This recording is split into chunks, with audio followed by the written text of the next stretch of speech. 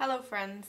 Today I couldn't be absolutely arsed doing a makeup video because I was working and I feel like chicken curry is still stuck to my skin until I have a shower. So I work in a restaurant, if that makes any sense. And I thought I'd just show you my favourite eye makeup brushes.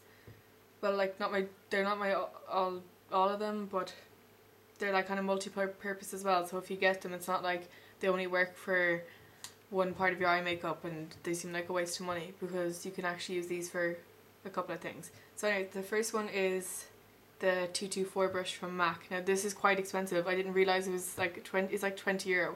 I didn't think it would be that expensive, and I went up and the woman at the till was like, oh yeah, so it's like 20 whatever euro. And I was like, oh fuck. But I didn't want to be like, oh no, it's okay, I won't take it then. So I was like, okay, I'll just pay for it and use it a lot. But anyways, it's really, really good for, obviously, it's meant to blend as a blending brush. So you can use it like for blending up here and whatever around the edges. But I always use it for my concealer. So I use the Studio Finish concealer, and it's like in a little pot. So you just like rub it in it, and then, you know, I have Asia here on my skin, so yeah, I tend to rub it on that. Then yeah, I use like everywhere, like you can blend like all your concealer around. Also, I didn't think you could use it for this, but then the girl in the shop was like, oh, you can also use it for highlighting up here, because it's like quite small, so you dipped it in whatever. I use eyeshadows to highlight sometimes, so I can use like this one here, which is Shroom from MAC. You just rub it in, smile, and put it on there.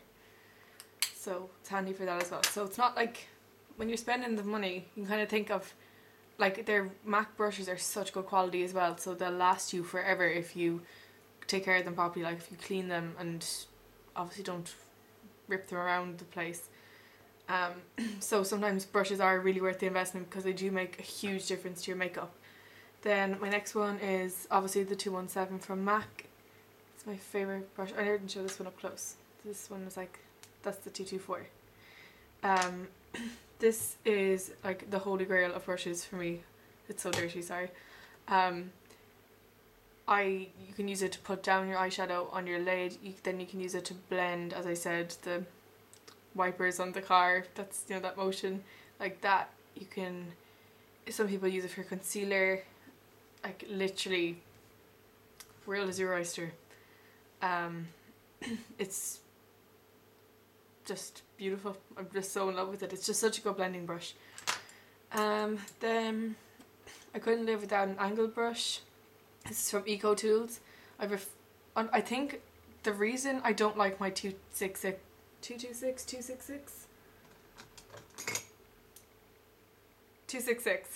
brush from MAC is, I think it's probably because I use it just so much that it's not as, like, it's kind of, the bristles aren't as tight as they used to be, so this one is just really stiff. Like, this isn't, like, it's kind of gone soft. So I use this for my eyebrows because it kind of gives a sharper line, rather than looking like you just drew a big thick line of eyeshadow on your eyebrows, which could look kind of interesting. I don't use angle brushes for gel eyeliner myself because I just find it impossible. I don't know why. But you could definitely use it for gel eyeliner, any eyeliner, putting it under. Also, if you were really nifty, you could try, and if you do put on lipstick with brushes, which most people don't, but if you do, you could use this, and it's a really good, like, for like getting the pointy corners and stuff. So multitasking at its best. Then this isn't really a multitasking brush, but I just love it so much. My 209 brush, I'd be lost without it because I'm a big gel eyeliner wearer, and if I didn't have it, I'd be absolutely lost. So they're my favourite brushes. And then I just wanted to show you, I went to work today, and then after I was like, oh, I need retail therapy, which is always a bad thing because my retail therapy isn't just buying one item, it's, you know, getting your card declined in River Island, which has happened to me on occasion. But anyways, didn't get declined this time. I went to Topshop first, but these are the shoes I got in River Island. Now, if you've ever went to River Island recently, you'll know these shoes. They're like divine. And I don't know what the hell is wrong with the colour in this camera, but it just doesn't show them. Because my room is red. Those flowers are supposed to be red. And so are the curtains, but I don't know. Anyways, these are turquoise and they were the last pair in the shop. There's a sale on River Island and it's actually unbelievable. These are a 6 and I'm a 7, but I was like, hey, beauty is pain. I will wear these. Like they do fit okay, but I have a feeling I'm going to break my ankle sometime in them. Especially trying to walk up Shop Street in high shoes or like shoes that you're not really steady in while intoxicated. Intoxicated isn't always the best idea. Then I got Topshop also have a sale, and I always find that like big bags around September for college and stuff, they're really expensive. They're always around like the €50 to 70 range. So I was like, oh, this is pretty nice. This is like a brown bag. It was reduced from 55 to 30 for people who are in Galway right now. I think there's like a couple of these left. I'm nearly sure there are. It's so nice. It's like brown here and then cream, and it's friggin' huge. You can put your life in it, and I think I'll bring it with me on the plane when I'm going to Ibiza in August. I got this cardigan. It's not gonna show up. Anyways, it's kind of like a burnt orange colour, kind of ready, and it's just a long big cardigan, nothing too exciting. I got the most delicious earrings in the world. Well, they're not as delicious as my blue feather ones, but they're so gorgeous. Like, I saw them and I was like, okay, I'm gonna marry them if that's legal.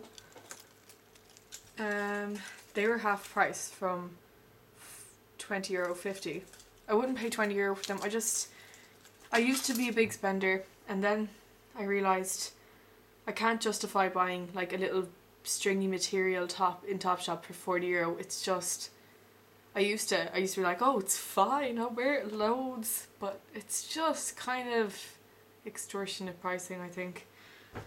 Student discount is beautiful though. It got like, you get 10% off and just does make such a difference. But these are these shorts I got. These weren't on sale, but like, I mean, lads, they're actually divine. You just couldn't say no to something like this. They are 52, but I mean, worth it, because I'll wear them loads in Ibiza, and I wear them in town as well, like going to town and stuff as well, with tights and boots and whatever. So I promise I will wear them. It's not just me spending money for the crack. Anyways, I'm going to go and have a shower and get rid of my chicken curry smell, and I will be back soon. Oh, and tomorrow I think I'm going to do this vlog thing on this new thing on whitening your teeth with strawberries and baking soda, which should be interesting, and I'm probably going to look like the ultimate tool, but you're used to this at this stage, so goodbye. Thanks for watching. Please subscribe, like, comment, etc. And goodbye.